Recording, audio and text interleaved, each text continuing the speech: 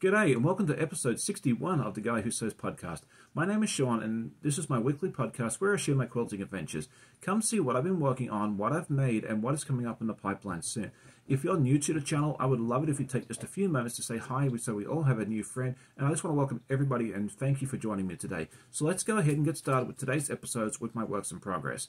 I did a lot of prep work this week, both going to the quilt show and just prepping projects and everything else. So I don't have a whole lot to show you in works in progress, but I do have a couple of things that I'm very, very excited to show you. The first one is a new pattern that I started this week, and I'll explain more about that later on. It is called Express Yourself by Rowley Blake. It's a free pattern. I'll put the link in the description below. And it's how it's written. It's got a series of 16 blocks. I may end up making more to make it a little bit larger. I haven't decided for sure yet.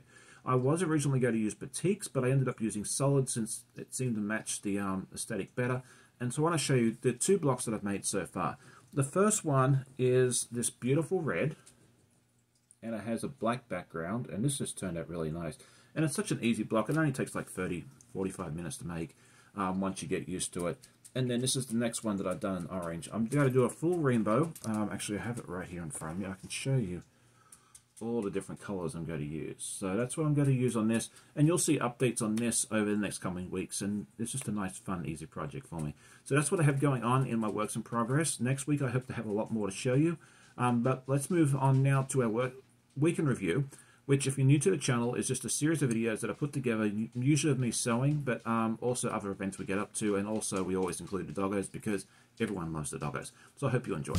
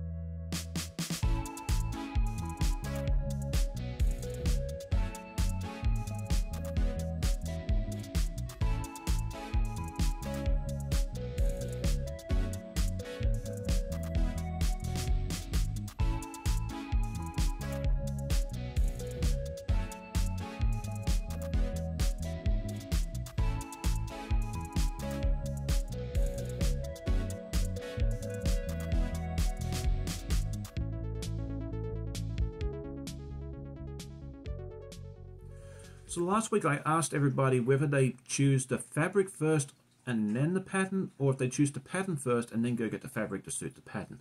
I am for the majority of stuff, get the pattern first and then shop my stash and then go, supplement it with whatever I don't have. But apparently I'm in the minority. Most people go grab fabric first, they find it, they love it at the store, which is always a good idea because you don't always see it the next time you go back, and then worry about what pattern to go for next. This week's question was inspired by a few comments and stuff I've read during the week. I would love to know how long, approximately, if you don't remember for sure, how long have you been watching the channel? I'd like to know if it's just been like something that you just stumbled on recently, or if you're like some of the people that have been with me from day one. I'd love to know in the comments. So in case you missed it, I brought out quite a few videos this week. On Monday, I brought out the final semi-finalist in the Battle of the Fabrics. And then on Wednesday, I brought out a tutorial, which I've been wanting to do for a while. I turned a baseball jersey into a t-shirt quilt panel, and I kind of showed how to go over that. And then I also got some excellent tips from some of the viewers as well. Something I didn't know was that if you send out your quilt to a long armor, you need to take the buttons off your jerseys or other shirts. So if you ever do a t-shirt quilt that has buttons and you're sending it to a long armor, make sure you take the buttons off first. I always love hearing from my audience because I don't have all the answers. I just love the wealth of knowledge that you guys are willing to share with me. Moving on to Friday, we actually got down to the final two fabrics in the Battle of the Fabrics, and it's the Australia fabric and the Snowflakes. So the voting is still open. If you haven't done that, duck over to that video and put your choices in the comments, because we're also voting for 3rd and 4th place as well. I thought it'd be fun to do a bronze medal match, because, you know, most tournaments do that. And then yesterday, I brought on my friend Stephanie from Stephanie Stitches. We had a blast hanging out for about an hour right before I ran off to the quilt show. And we are actually doing a sew along together, and we'd love you for to join us. And it actually is this pattern that I was showing you earlier, the Express Yourself by Riley Blake.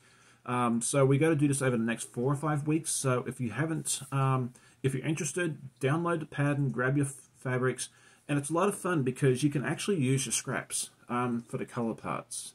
That's what I did. I pulled out the scraps from the solar flare that I did last year.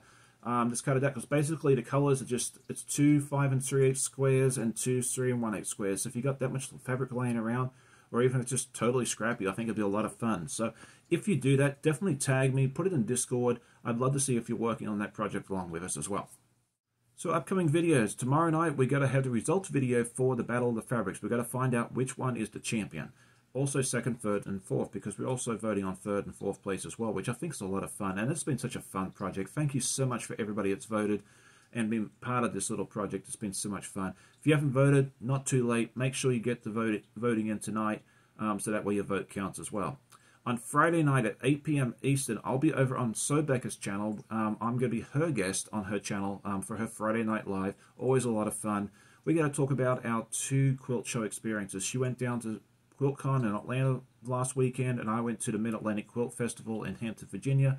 We thought it'd be fun to get together, have a chat about our experiences at the respective festivals. So definitely check that out over at Becca's channel. If you go to my channel on Friday night looking for me, you're not going to find me, but you'll still see a bunch of cool videos. And then on Saturday morning with Brecky, the guy who sews, I'm going to have my mate Russ join me. He has his own channel, Quilt Meets World, and he's a lot of fun. I'm really looking forward to hanging out with him for a while and getting to know him a little better, because he just seems to be a lot of fun and another great male quilter. So definitely check that out as well. So while I was at the Mid-Atlantic Quilt Show, I did make a few purchases. I did want to stay to a budget. I did do that, which was really neat. And I didn't really buy a whole lot of stuff that I didn't plan on buying. There was one purchase that I'm going to show you at the end that wasn't on my need list, but it was kind of on the maybe if it works out thing. So that's pretty cool. The first thing and the main thing I went up there for was quilting rulers for my ruler work, which you would have seen me do a couple of weeks ago. I wanted to expand on my collection because I only have a few basic things. So I found a really cool company up there called Quiltoff. They're actually based in Roanoke, Virginia, which is in the western part of the state that I live in.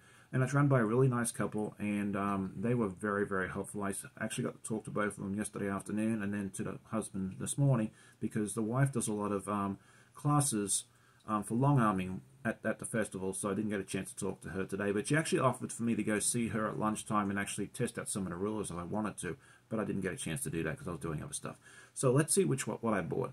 The first one is just a simple straight ruler, and this is all engraved as well, so apparently that keeps it nice and durable.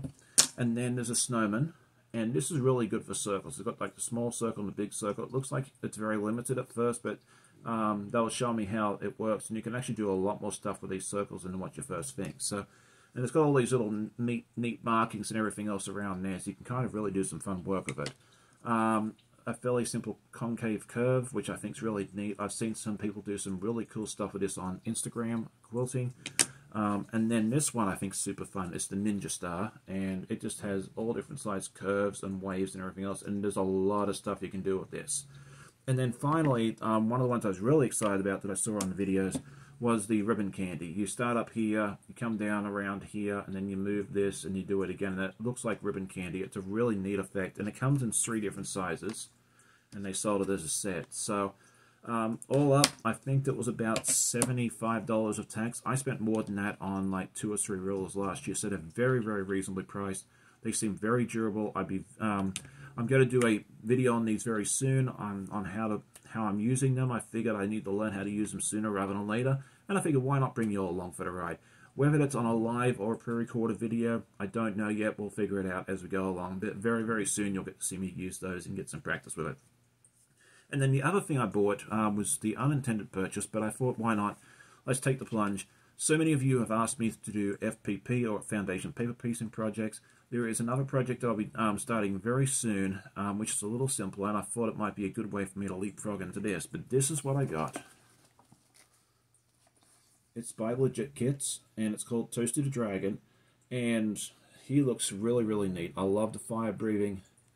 And what I did is I did not buy the kit. You can buy the pattern by itself or the kit, which comes with all the fabric. And I was sitting there talking to the guys, and I thought, you know, they mentioned a couple of people in their group make this in different colors. So rather than it being red, it's like blue or other different colors. And I thought, why not? I mean, I have all these solids at home. They would look fantastic in this project. And I was thinking a green dragon with this black background and all the yellows and orange fire flames look really neat. But I would love to hear what color, if you did this, what color would you make the dragon? Because I'd love to hear what you think as well. So I'm looking forward to doing this in the near future. I have no firm timeline on this, but it's going to be a lot of fun.